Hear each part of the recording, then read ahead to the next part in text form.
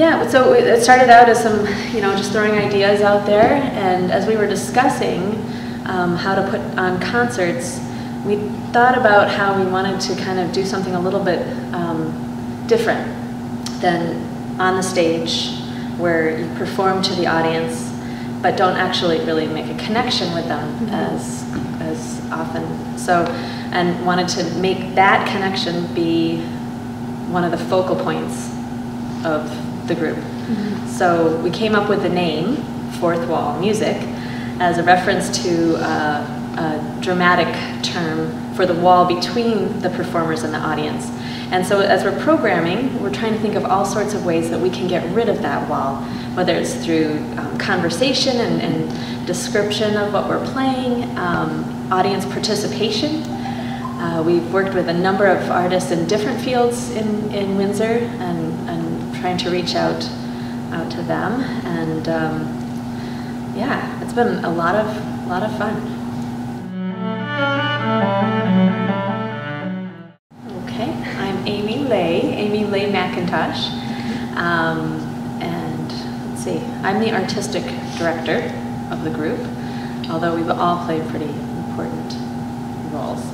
I have a master's in music from the University of Michigan, and have played in a number of orchestras in southern Michigan, as well as in the Windsor Symphony.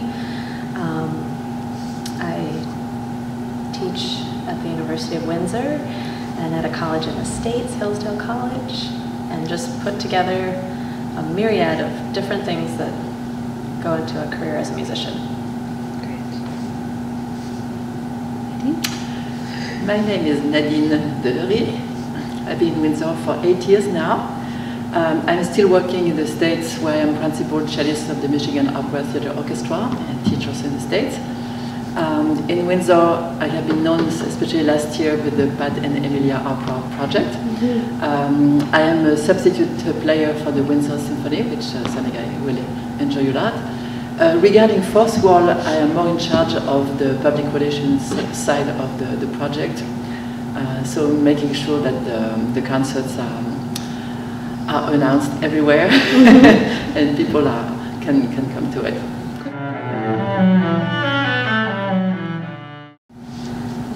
Nadine Deleury, Trevor Pittman, and Faith Schofield, and Liesl Depp.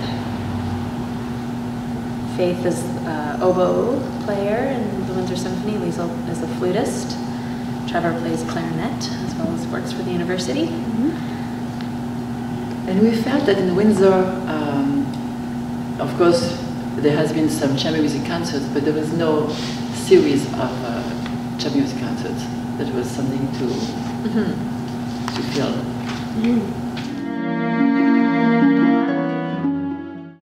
Generally, we've done our performances here at the Joy Theatre in the Capitol Theatre, and are grateful to the Windsor Symphony for hosting us here.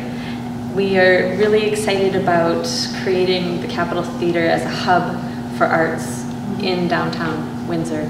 So we would like to keep this as our home. We are doing a few concerts this season at Mackenzie Hall, primarily because they have a beautiful piano, and some of our music requires the piano. I think one of the key aspects is the variety of the programming.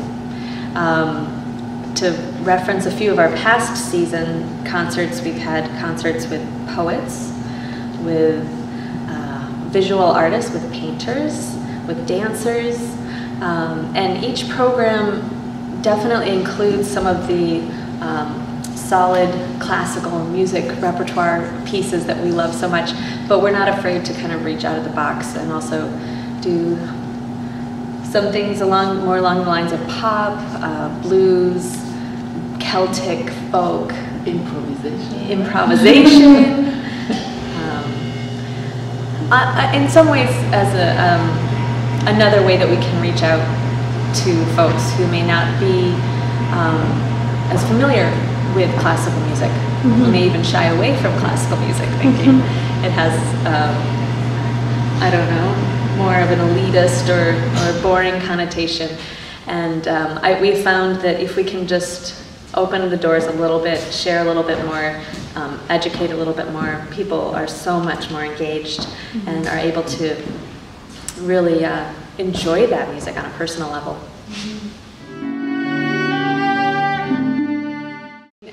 In order to prepare a classical music concert, it takes hours and hours and hours of practicing by yourself in your little practice room. And I think I personally was just kind of looking for a little bit more than just that experience where you perform, you share, it's kind of a black audience, you don't see that, you don't see anything out there, and you stand up and you smile, and that's the end. So for me, I really enjoy hearing about what other people are experiencing and trying to create more of a collaborative aspect.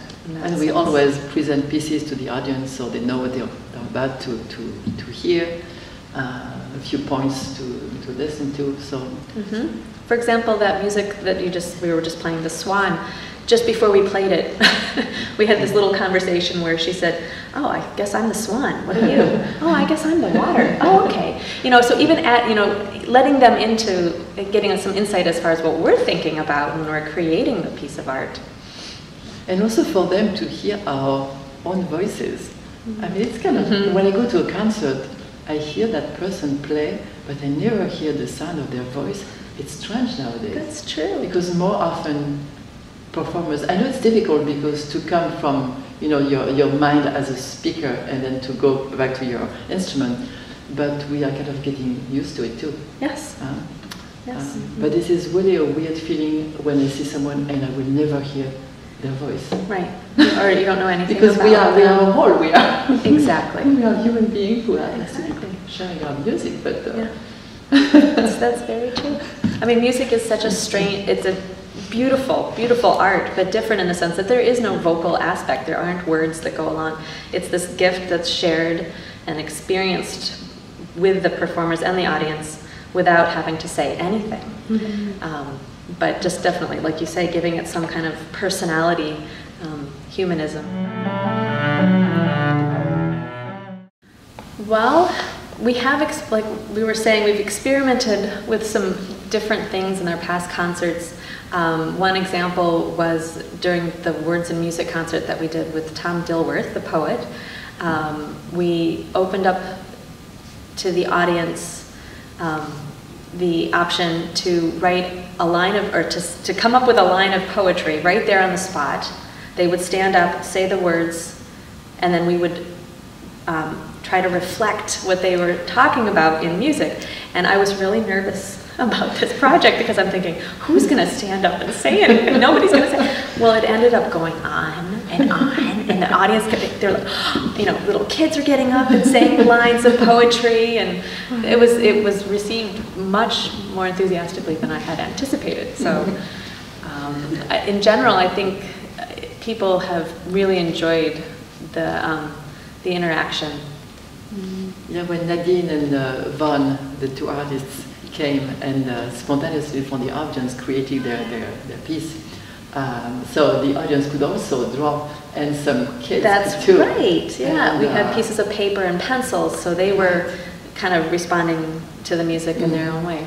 And we do definitely welcome families, and have enjoyed having a number of young children at our concerts too.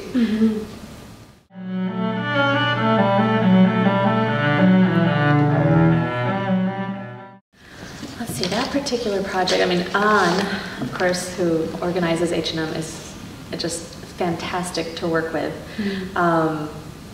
We actually discussed how we were going to collaborate in different ways. Were they going to respond to us?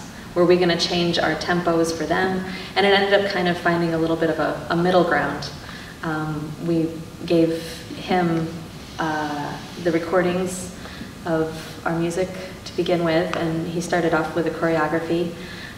We were doing a number of things, namely Tango by Astor Piazzolla, and what else did we play? The Sonata by Damas, a French composer, two very different pieces.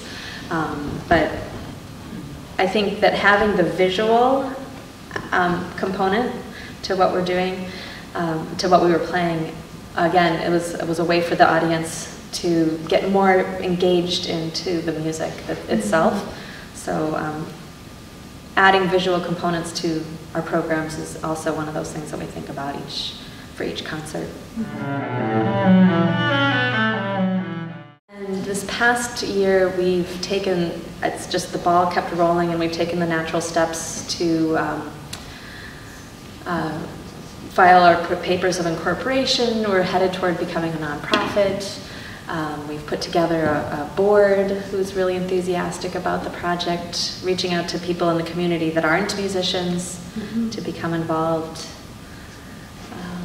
Yeah, I mean, we're musicians and artists, and so becoming marketers and business people is all new for us. So we've learned a lot.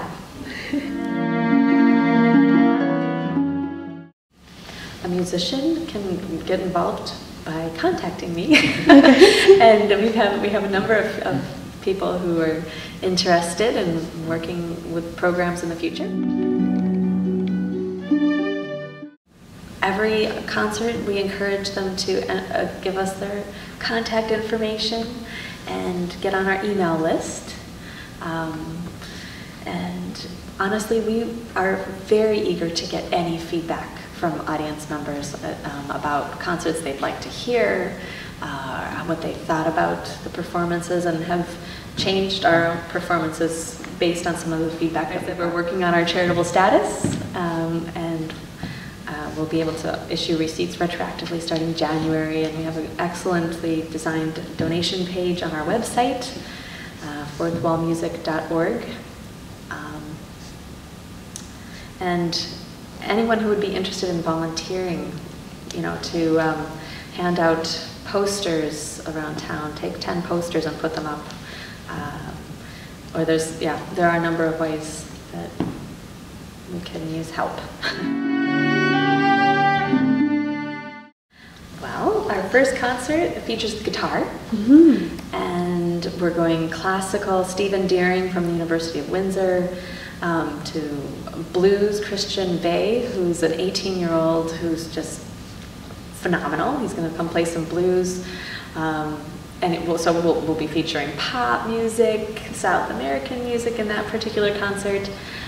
We have what we call the Artist Unmasked, where we're featuring not only Beethoven as a man and what was going on in his life at the time, but the performers who will be playing Beethoven as well as some of their favorites. I'm going to interview them and give a little insight to the audience as far as what it is to be a musician and the life. We have a percussion concert, the Big Bang, that will, again, variety. We found that if we can just open the doors a little bit, share a little bit more, educate a little bit more, people are so much more engaged and are able to really enjoy that music on a personal level.